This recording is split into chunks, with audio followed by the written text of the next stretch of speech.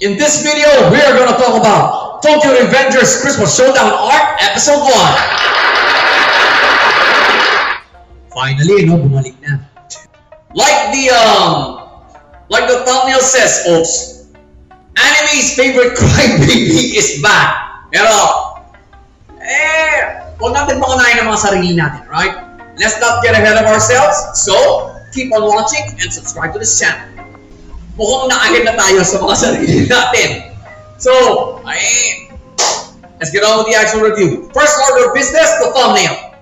Again, like the title says, anime's favorite crybaby is back. And we now know kung ano nangyari sa kanya. Nabuhay. Pero this was the exact scene where Takemichi gets his normal breakdown episodes and cries a ton. Okay, he bawls in usual Takemichi fashion, and you just realize na ako pala nag-utos na ipapatay siya. It also shows us that yes, Tokyo Revengers is back. Okay? And, come on guys. Ito ang trademark ni Takemichi. Alright? Ito ang trademark ni Takemichi. Yung kanyang crying scenes. To me, it's thumbnail material, guys. I don't know what your idea of a thumbnail is.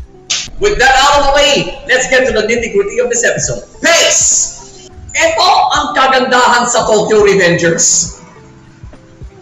They have this kind of slow and excruciating pacing that practically endeared them to not just fans of the crime genre, but also, millions of fans around the world. Even total normies recognize Tokyo Revengers. To tell you frankly, this kind of a pacing is not atypical to the crime genre. Right? None yan. Every crime anime has its brand of slow and excruciating pacing. And in the pilot of the Christmas Showdown arc, it's no different. Pero, it's only the kind of pacing Tokyo Revengers can deliver. Torre nga to, mga brad. So, honestly, I got no complaints. Nabubulo tuloy ako. I got no complaints as to the pacing of this episode. Talagang vintage Tokyo Revengers pacing. Flow naman. First gear shift was, well, I don't know if you can consider this a gear shift or not, but for me, Kazutora's return is a gear shift. Obvious naman. Kazutora is one of the major characters of the Blood Halloween arc. And for us to see a more mature Kazutora at talaga tinutulong, at in this time na tinutulungan niya si Naoto, a major character from season 1 has returned. Yun nga si Kazutora. Final gear shift was when Naoto arrested Takemichi. That's a no-brainer, folks, because in the sequences that came after this one, ang bibigat na eh. Talagang hineds up na ni Naoto si Takemichi as to what happened before his arrest. For me, this is the heaviest gear shift of so far of the Christmas Showdown arc. And we're only in the pilot. Pilot pa lang po ikaw, mga kaibigan. So these two gear shifts that I saw, guys,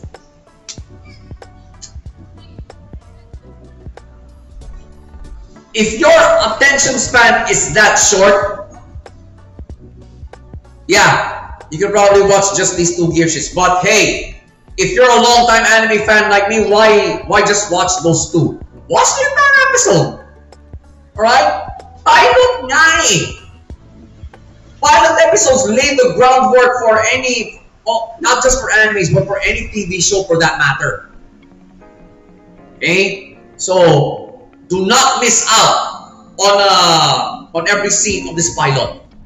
Para as subsequent episodes roll out, handa kayo sa storyline. Plot-wise, meron explainer sequence dito involving Kasatora and Naoto, and Chifuyu. Oh, that's just it, an explainer sequence. So, tapos, meron din mga flashback sequences na, well, if you're a fan of Tokyo Revengers, you would consider this a treat. Kasi, nare-recall mo ngayon kung ano mga nangyari noong season 1.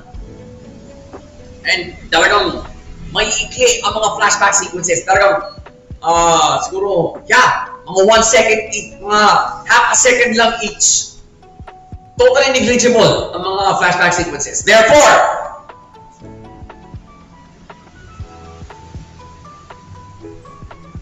malinis ang plot, guys. so pace, flow, and plot, they all came together for this pilot, folks. And yes, I repeat, Tokyo Revengers is definitely back. So, Tokyo Revengers Christmas Showdown Arc Episode 1, no-brainer.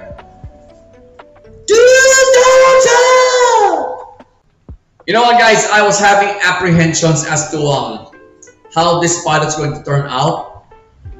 I'm already expecting that that something might happen to Takemichi that will force him to go back into the past. Pero hindi, akala ko biglang mangyayari. But no, I'm totally satisfied as to how he was rescued. And yeah, generally how the pilot ran. And yeah, just told me that we are back. Gumagano yung anime sa akin while I was while I was watching the final scene already. Okay? So, ano pang gagawin natin? Hintay na lang yung next episode. In the meantime, watch the next review. Oh. Anyway, just watch the next review, alright?